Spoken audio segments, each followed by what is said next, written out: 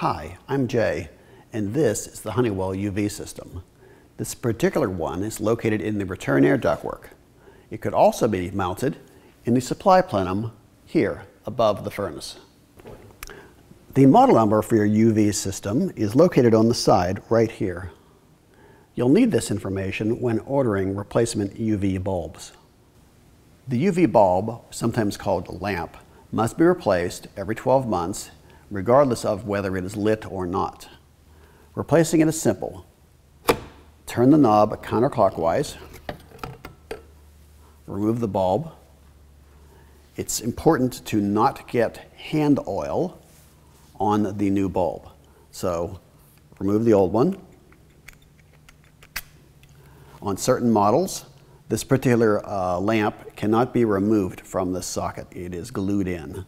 The newer models, it's replaceable. So you can buy just this part, the bulb.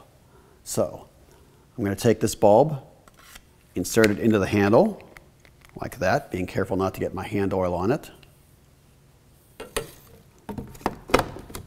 Reinsert it into the base mechanism. Now the light is not lit on this particular one. This particular model happens to have a reset button, which is located on the bottom. I'm going to push the reset button in, hold it in, until the light comes on. The light's now lit, and changing the bulb is complete. Thanks for watching. For additional help or questions, feel free to contact us.